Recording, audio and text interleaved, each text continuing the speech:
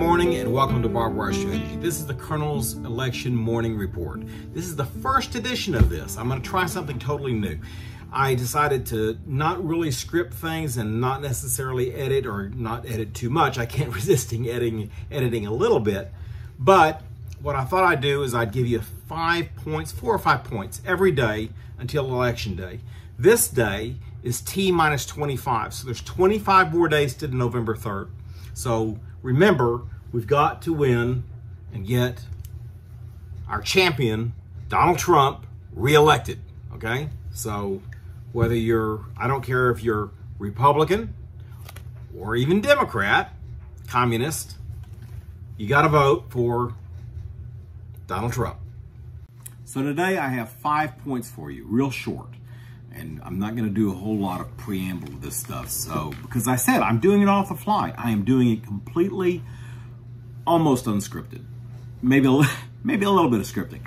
Number one, the first point I wanted to make, and that this is not about election at all. So we're going to start this election report with a non-election thing. But a game that's coming out, and this is for my gaming side of this BitChute YouTube show for BarbWire Strategy.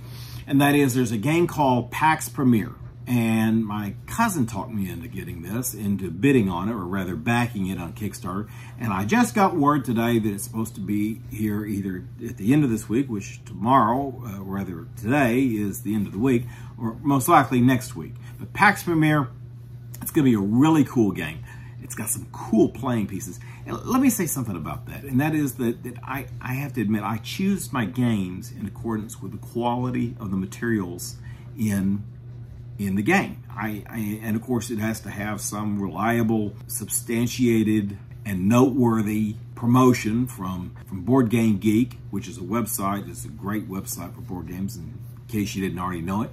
Anyway, this is a game that I'll be showing you. I'll be premiering it whenever it comes, and I'll even do an unpackaging. But I'm real excited about it, as you can tell. So let's move on to number 2. The second thing I wanted to say is that my prediction is that there won't be any deal on the airlines. Now, I've been following the airlines very carefully on whether they're going to get bailed out or not bailed out. Nancy Pelosi, I think, faked them out by saying that, oh, don't lay anybody off just yet. Just hold on. We're gonna take this up in Congress again, and we're gonna talk about it. We're gonna try to do a standalone bill for the airlines so that 50,000 people aren't laid off. They're supposed to be laid off on October 1st, but they weren't. They were delayed that. But the airlines have said, hey, y'all have got to make a deal on this. I predict that there will not be a deal at all. I don't think that Nancy is willing to play ball. I mean, the bottom line here is what Nancy wants to do is she wants, along with the other Democrats, the Marxists, they want to bankrupt the country. I don't see a deal coming down the line. I've got American Airlines stock, so I'm hoping that the stock will come up if they do a deal. But then again, if they lay the people off, which is a very bad thing, the balance sheets will look good and the stock will come up. So either way, the shareholders win. But on the other hand, the airline industry, and another thing about the airline industry, and that is the president of American Airlines said today that if they lay people off, they can lay off the clerks and the stewardesses and so forth and so on, the baggage handlers. But when it comes to laying off the pilots, that's a very tricky deal, because they said it could take anywhere from 12 months to 15 months to bring back these pilots. They just don't. It's not a light switch, he says. You can't just turn it on and turn it off. You can't just lay everybody off and bring them back in. I mean, if the business comes back, if Trump's V economy comes back, like I believe it will, the president believes it will, you've got to have these pilots in place, because there's a long process to get these pilots back in. These pilots don't go home and just sit and watch Netflix like a lot of people. They are out flying. They're going to fly for somebody. And if they're going to break their contract with somebody else to come back to American or Delta or United or whoever's laid them off, then they've got to have a lot of time for that to take place. So it's better, if we are going to have a V-shaped economy, for Congress to go ahead and pass a bill and keep everybody in place. It keeps the economy smooth. But see, the Democrats don't want to do that. The Democrats want to destroy this economy. We all know that. So I predict, just number 2 here, I predict that Nancy is going to say no deal because she's already said, hey, come back here, we'll do a deal. And then she said, and we want to do this. And we want to do. What they want to do is they want to finance these Democrat blue cities, these big cities that have allowed themselves to get burned up by the domestic terrorists, the protesters they call them, but they're not. They're domestic terrorists. Black Lives Matter is a domestic terrorist. The Antifa people are domestic terrorists. And that's all they want to do. They want to fund these cities. They want to get money in and then move the money back to the DNC. And Donald Trump knows this. The Republicans know it. And they're not going to do that kind of a deal. But they can do a standalone deal for the airlines and for different industries. And also, like President Trump wants to do, is send everybody $2,500 or is it $1,200? $1,200. More on that on another update. Let's go to number 3. Number 3 is I want to talk about a little bit about the debate last night. Last night was the vice presidential debate between Vice President Pence and the whore, better known as Kamala Harris. But I call her the whore. That's because that's what she did. She slept her way to the top, and she was so irritating. It's a good thing that those screens were there. You know, at first I looked at it, I said, that's ridiculous. But then after they got into the debate and I saw Kamala and her snide, she was just so irritating. Those screens were, you think that those screens were there to keep the corona off of each other. But that's not the case either, because see, there is no real corona, okay? But let's not get into that, because I've got a lot of films on that. The screens were there to keep Mike Pence from smashing her face in, because that's what I would have done. That's what I would have done if I had been sitting there, because I would not have been able to resist it. The smirky little smile, and she says, oh, I'm talking. It's almost like she's saying the grown-ups are talking. I just wanted to smack her. And anyway, those screens served a purpose, obviously. But the debate went well. Mike Pence mopped the floor up with a whore. And last week's debate, I didn't get to comment on last week's debate, but last week's debate was fantastic. Absolutely fantastic. A lot of Americans said that they didn't like the bickering back and forth and back and forth. No, I loved it. The only thing I wanted is from Chris Wallace. I always call him Mike Wallace because I actually liked his dad more than him. But Chris Wallace wouldn't shut up. If Chris Wallace had shut up and let the two argue it out, you would have found President Trump the victor. The fourth point that I want to make here is Nancy and her 25th Amendment that she wants to enact.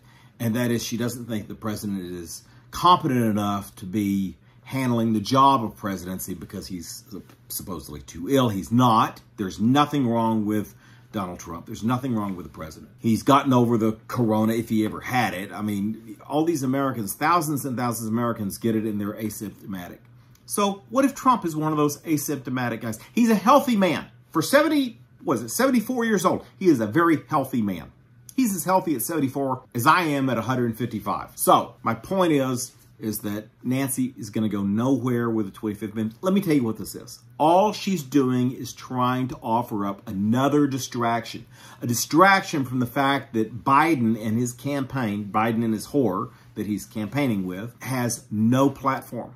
All they have to offer is communism and Marxism. Notice that on every debate and on every time that he gets up or the whore gets up, all they do is run the Trump administration down. And the reason for that is because they don't want to talk about what they would do. They don't want to talk about their platform, because if they talked about their platform, they'd have to read you Karl Marx and Das Kapital. I've got both copies right here in my library in leather-bound editions. So if you want to know what the Democratic platform is, then just read Das Kapital by Karl Marx, and it will lay it all out there for you. Joe's not going to talk about it. Well, Joe doesn't really know what to talk about at all. He has to be fed. Did you see the earpiece, by the way, in his? I think it was on his right ear. There's an earpiece that was spotted with a microphone right here under his lapel and another cord up here in his sleeve. But Nancy isn't going to be able to go anywhere with his 25th Amendment. You watch and see. It's just a big distraction. So just don't even pay attention to it. And the fifth and final thing that I have to tell you today, exciting news, that I'm more excited about this than I am the Pax Premier game coming out. And that is the fact that the host of all hosts tomorrow or today is going to, and maybe some of you have already seen it, the host of all hosts is going to host for Rush Limbaugh. Donald Trump himself, the champion. is going to host the Rush Limbaugh show. I can't imagine that. That almost makes everything that we've gone through in this entire year, maybe not totally, but perhaps it's made everything worthwhile that we've gone through in the last year to have Donald Trump host the Rush Limbaugh show. Can you think of anything better? I mean, when my son, Alexander, told me this morning, and he said, you'll never guess who's going to host the show on Rush Limbaugh. And I said, I don't know. I have no idea. And he says, Donald Trump. I said, yeah, right. Okay, whatever. Because he's always telling me stuff that's not true, but just to get my goat and see what I have to say. But this is fantastic. It's going to be great. I would say it's going to make the show great again, but the show has always been great. I listen to Rush Limbaugh. I listen to Mark Levin.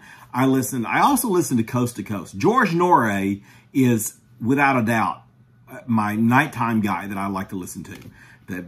Everything from the aliens to the ghosts to mainly politics is what I like. Donald Trump doing the Rush Limbaugh show. Can you imagine anything better in life than that? I can't. So that's all I've got for you today. Thank you for joining me on this first episode of the Colonel's Election Morning Report. This is the first one. I plan to do these every day. This is T-minus 25. And make sure you go out and you vote for the right guy. Vote for this guy, Donald Trump. This is the Donald. This is the guy that is going to win. This is our champion. Don't vote for this guy. No. This is Joe. Don't vote for him. No. This one is the Marxist. This one right here, he's the greatest president we've had since Reagan. Maybe even, I won't say that. Reagan was great. Donald Trump is great for our time. So vote for Donald Trump. Until next time, this is BarbWire Strategy on the Colonel's Election Morning Report. We'll see you tomorrow. Bye-bye.